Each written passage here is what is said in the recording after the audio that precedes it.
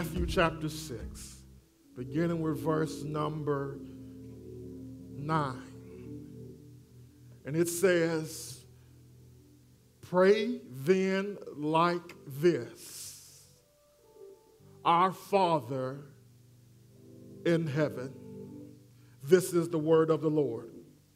Thanks be to God. You may have your seats. We've been in this sermon series on prayer. And in the first installment of this series, we answered the question, why pray?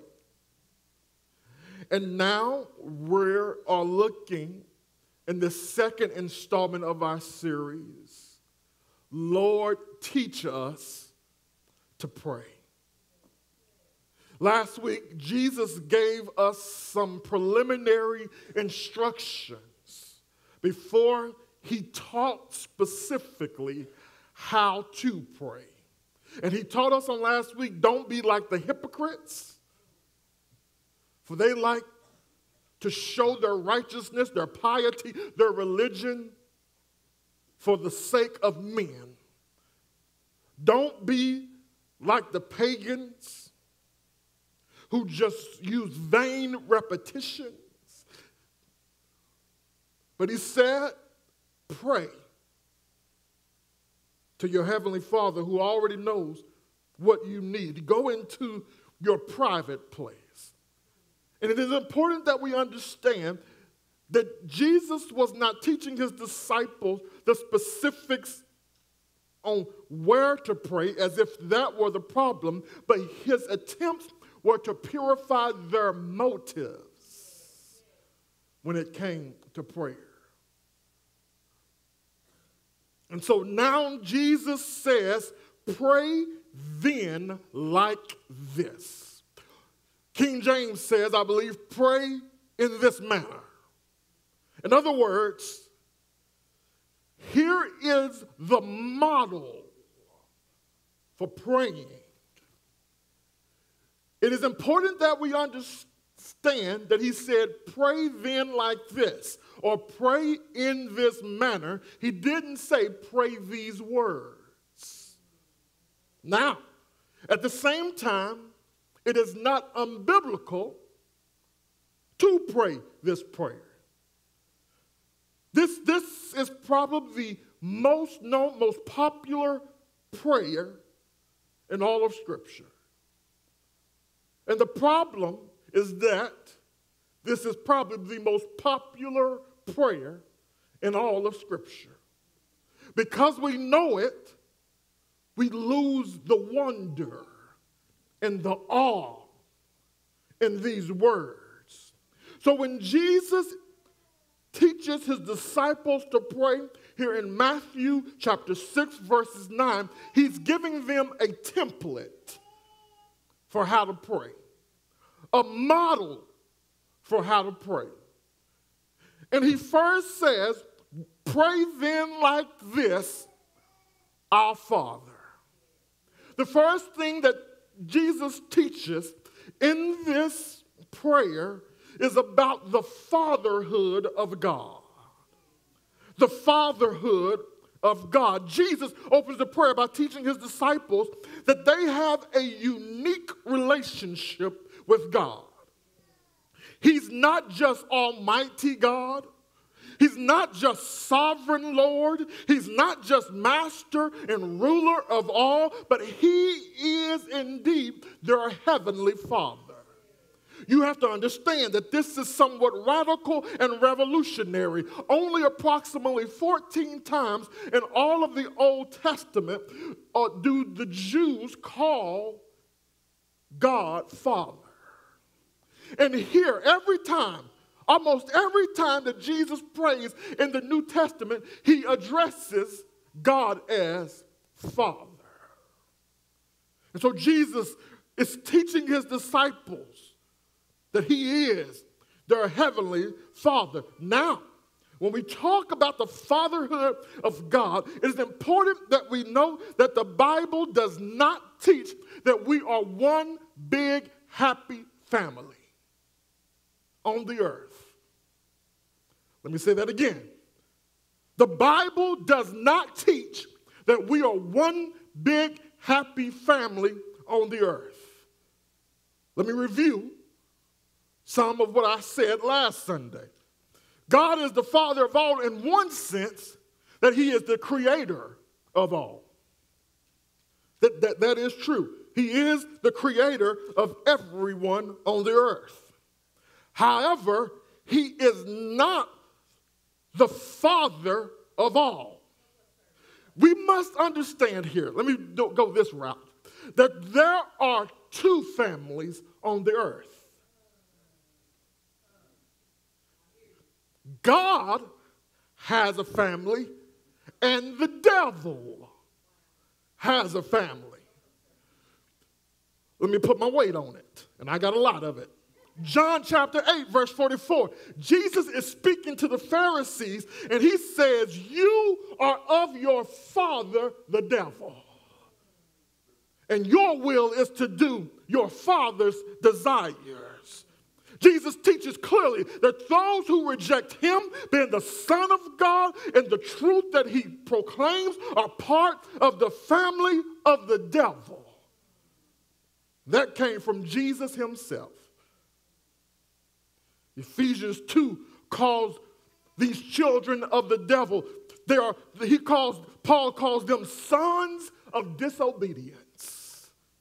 They live according to the passions of their flesh. They carry out the desires of the body and the mind, and by nature they are children of wrath. They are condemned to judgment, which is spending eternity apart from God. If you don't believe John 8:44, I can take you to 1 John chapter 3, verse 1. That proves that there are two distinct groups of people on the earth. Here's what 1 John chapter 3, verse 1 says. See what kind of love the Father has given to us. That's believers. That we should be called children of God, and so we are.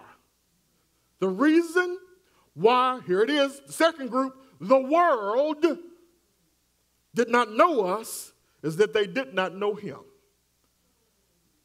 This verse shows that there is a clear delineation between the people of God, characterized by knowing God, and the people called the world, characterized by not knowing God. There are two families on the earth. John chapter 1, verses 12, teaches us clearly that God has an exclusive family. Here's the word.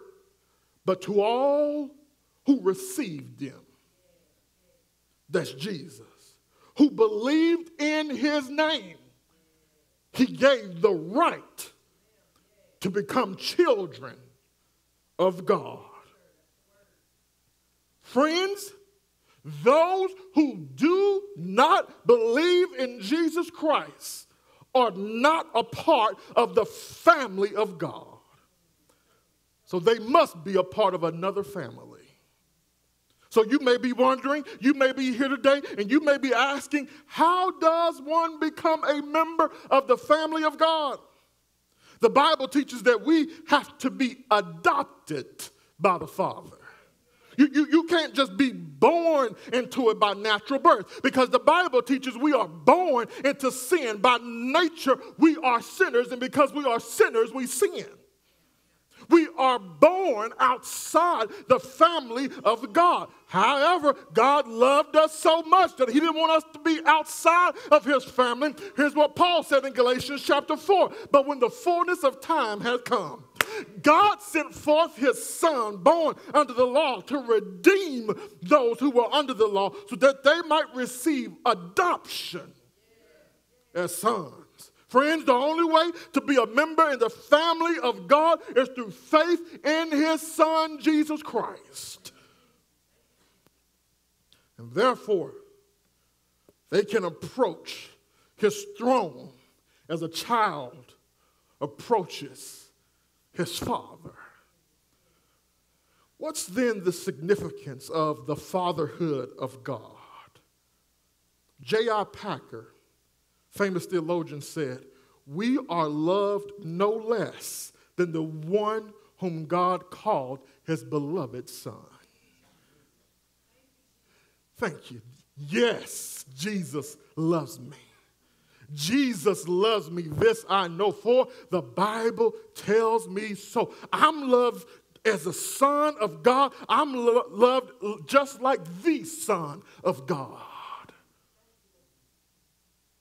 1 John 3:1, we just read it. See what kind of love the Father has given to us, that we should be called children of God. The good news of being loved by the Father is that his love is unconditional. Friends, I'm about to forewarn you, this is your shout right here. There is absolutely nothing, shout nothing, that can separate us from the love of God. Even when we forsake him and leave him, even when we rebel against him, the good news is that there is nothing that can separate us from the love of God. Not life, nor death, not things present, nor things to come, not things here on the earth. Nothing can separate us from the love of God. Even when I'm unlovely, he still loves me. There is nothing that can separate us from the love of God. So he's our Father, Jesus teaches his disciples. Friends, because he is our Father, that means he's always more ready to hear us than we are to pray to him. Because he is our Father, he cares for us, provides for us, protects us, keeps us. And Jesus says it is to this Father that we are to pray. If God is the Father of those who believe, then that means that there then is a family of God to which we all belong. We see in this prayer the family of God. Is it in there, Brandon? Yes. Here it is. Our Father. First word, our. When we look at the disciples' prayer or the model prayer, one observation is there are no first-person singular or plural pronouns in this prayer. In other words, there is no I, me, or my in this prayer. He says, our Father. Now, the point here is not to teach you that you cannot pray for yourself or make personal requests to God. What we are to learn from this is that Jesus is reminding us that when we enter into a relationship with God, we enter into relationship with his people. This is important. When we enter into a relationship with God, we enter into relationship with his people. When we are saved by Christ, we are saved into his body. We are participants in this community called the church. And Jesus reminds us that our prayers should be others-oriented. Our prayers should include our family. Now, I know why y'all got so quiet. Because what I am saying is very countercultural. One of the besetting sins of evangelicalism is our obsession with individualism. I said it, and I'm going to say it again. One of the besetting sins of evangelicalism is our obsession with individualism. We tend to think about nearly everything only as they relate to me and mine. Watch this. We celebrate and advocate for personal liberty, which is not bad. However, this celebration and advocacy for personal liberty comes at the expense of the community. How do I know? Because we don't value others in the community of faith. How do I know? We don't fight for their interest. We consider our own interest. Because we only advocate what's best for us and ours is how I know. And Jesus here teaches that prayer should be others-oriented. We should pray for what's good for the community. Watch this. Because what's good for the community must be good for me. Friends, I know this is very countercultural, but we were created, we have been baptized into the body of Christ. Jesus says, pray, our Father. And then he says this. He teaches his disciples about the fatherhood of God, teaches them that they are part of now the family of God.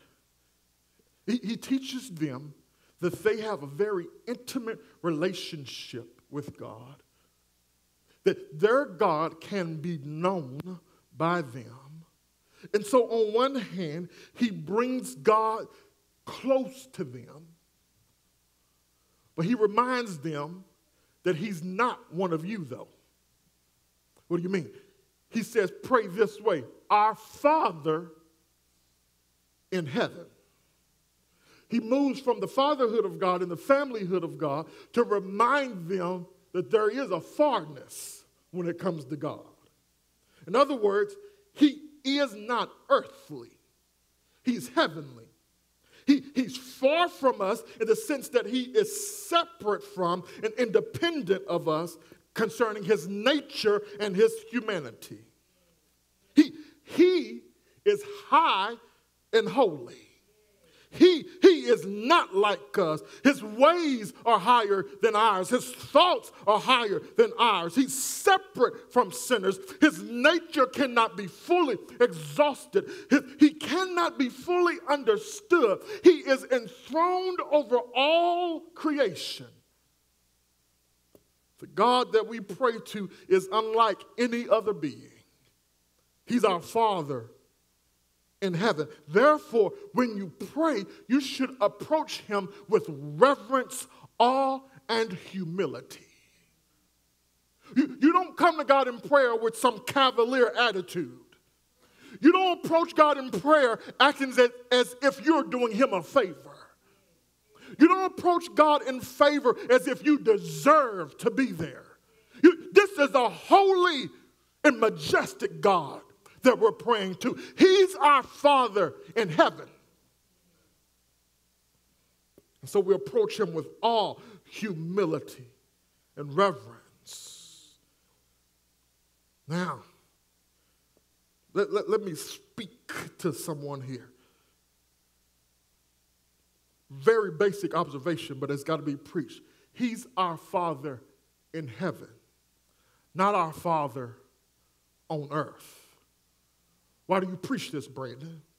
Because many of us have earthly fathers to which we have complicated relationships or no relationship with at all. And Jesus is reminding and teaching his disciples that your heavenly Father is nothing like an earthly father. Some of you can't get with this because you had spectacular fathers. And praise God for that. That is a blessing. You had fathers, they were present. They were at every event. They were affirming. They were accepting. They were a provider of providers. They were loving. They were kind. They were patient. They were caring. They were a good father. And so maybe you're saying, yeah, I had a good one. What Jesus is teaching you is still that your Father in heaven is unlike your Father on earth. If you had a good father on earth, then you have a great Father in heaven. Your Father, your good Father on earth, is nothing compared to your Father in heaven. Let me see if I can call a witness to help me preach right here. Someone would just say, he's a good father. He's perfect in all his ways. He will never leave us nor forsake us. He's our Father in heaven. For those who may not have a relationship with their earthly father, here's what the Bible says in Psalm 68. He's the father to the fatherless. He won't fall down on the job because he never slumbers nor sleeps. You don't have to worry about a lack of resources when it comes to this Father, because the Bible says that the earth is the Lord's and the fullness thereof, and the world that dwell therein. This heavenly Father owns a cattle upon 1,000 hills. He owns so much cattle that they stopped counting the cattle and they just start counting the hills where the cattle were.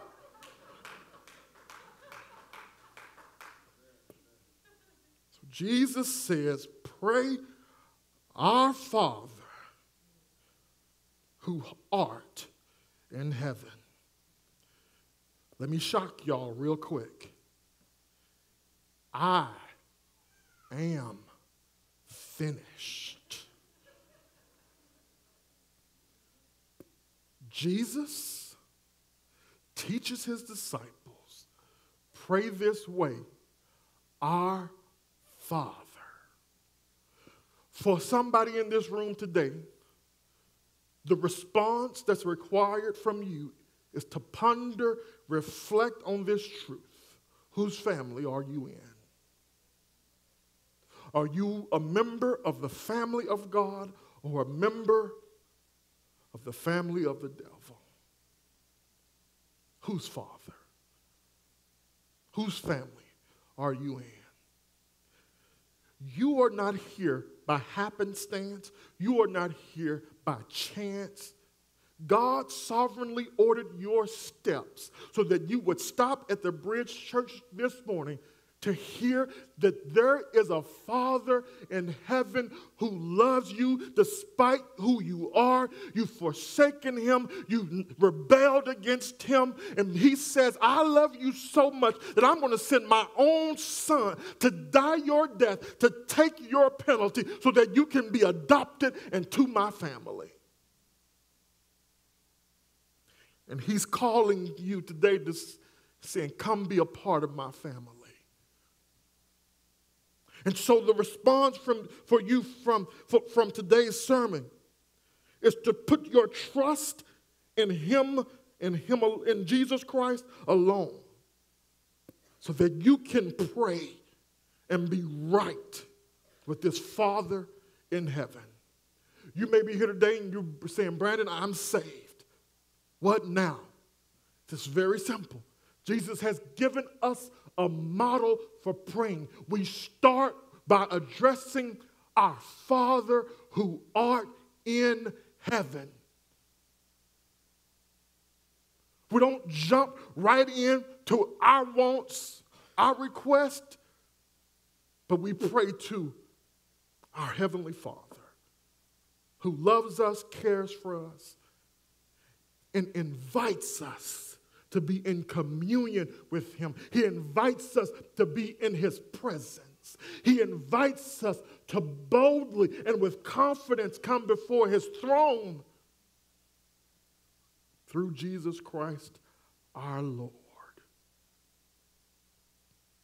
He's our Heavenly Father. How deep the Father's love for us. How vast beyond all measure. So maybe for as we learn how to pray from the Master, we also reflect, remember, and celebrate that we are loved by this good Father who adopted us into his family. The great thing about this adoption is that it's forever. We are forever in the family of God. That's why we celebrate that nothing shall separate us from the love of God. Because even us being trifling, cannot separate us from God's love. We are forever in the family. God will never sign away his parental rights. We've now come up to the time where we remember what Jesus Christ has done for us so that we could be a part of God's family. Jesus paid this price by dying on the cross. And he said to the rest of my family, I want you to remember me. And he gave us a meal to remember his sacrifice that he paid for us. We call this meal the Lord's Supper. And it is for those who are a part of the family of God. If you're not yet a part of the family of God, rather than partaking in this meal with us, we would ask for you to take the time to reflect on these truths as you pass the elements. That God is holy. And he created us for his glory to worship him. But we sought our own self-interest by sinning, by breaking God's law. By nature and by choice, we are sinners. And as a result, we deserve eternal separation from God in hell. But God loved us so much that he sent his one and only Son, Jesus Christ, to die our death, the worst death ever. Jesus was murdered, killed, tortured for your sin and my sin. And he gives us this free gift. And we can either today receive it or reject it. You receive it, you're a part of the family of God. And you'll have eternal life. You reject it, you're a part of the family of death. And you're the family of the devil, and you are by nature children of wrath. And that's what we need saving and rescuing from, is God's wrath.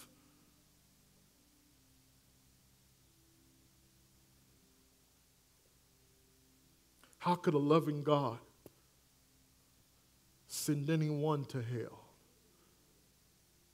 Because he's not just loving, he's holy. He's just. He's righteous. I know Christian judges here on the earth. There are loving people. But we never ask of these Christian judges, how could a loving judge send a criminal to die? We never ask that question. But it's only to God, who is a judge himself of all men, that we say he's unjust by giving people what they rightly deserved and earned.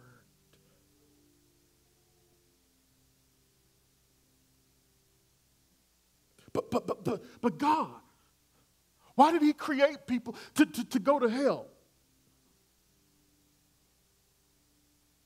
Sinners birth sinners. God created man good. And man, by choice, decided to break God's law, to sin. Adam. And so all men by birth are in Adam. And because they are in Adam, they fall under God's condemnation because they are sinners. Oh, but the good news is that there was a second Adam. And this second Adam lived according to the will of his heavenly Father, was sinless. And all those who put their trust in Jesus Christ, they are now born again and are in this second Adam. They are in Christ.